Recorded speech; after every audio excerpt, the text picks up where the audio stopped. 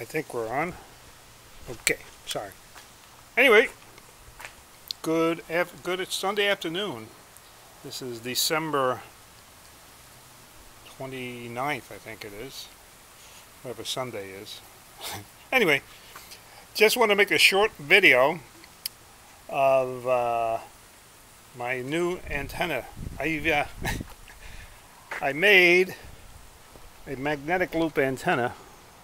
There it is. And I got it running on a battery. I'm out here. I just made a few contacts. Anyway, so to my surprise, it actually works.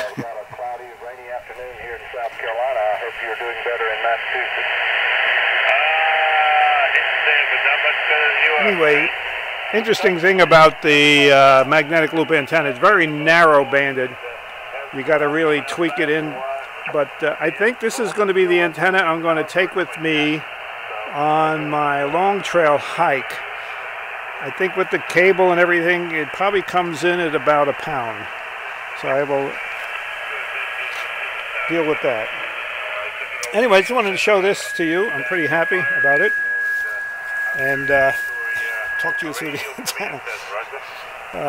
That's the capacitor box.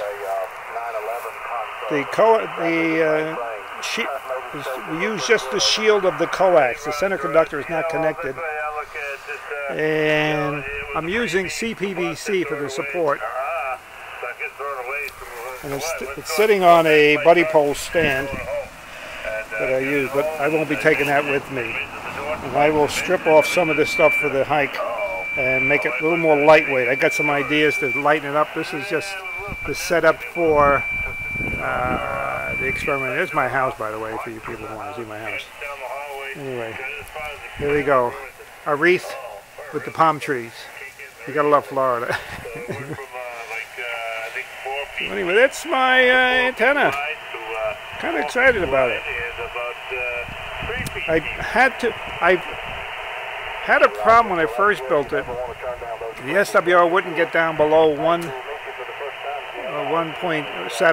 1.7. I'll drop this down. And I thought about it, and it's really basically a transformer. When you consider the inner loop and the outer loop, it's just a transformer. So I figured, let me play with the loop length of the center conductor, of the smaller one. And what I did was I stripped back some of the coax, used alligator clips and kept clipping up and down, and it came into 1.0. I said, well, that's my issue. And then I cut it to the right length, soldered it up, and I can get on 10, 15, 20, 12, 17. I'm on 17 right now, so it tunes up really good in those bands. So I should be able to operate, get my contacts, and get it to the spiderweb net, which is my prime concern. On the spiderweb net frequency of 14,347, it's a perfect match. So that was my goal, and I'm pretty happy with that. Maybe I'll actually go up frequency. I'm operating only at, let me get down here, sit down here. You'll see I got it at 22 watts. I don't know if you can read that. Let me see if you can get it. 22 watts. That's the maximum I want to go to. If I go any higher than that, sometimes it arcs over. And I'm going to make sure I'm not on a frequency somebody's using. Let me get off frequency here. And look at the SWR there. Okay, I'm going to have to hold this in one hand, and we'll tune it. We'll see it tuned. There you go. I'm tuning there. Up.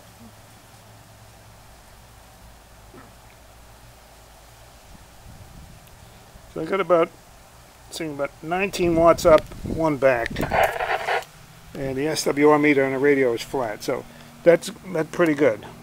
It's pretty good. N2SQ. That's my.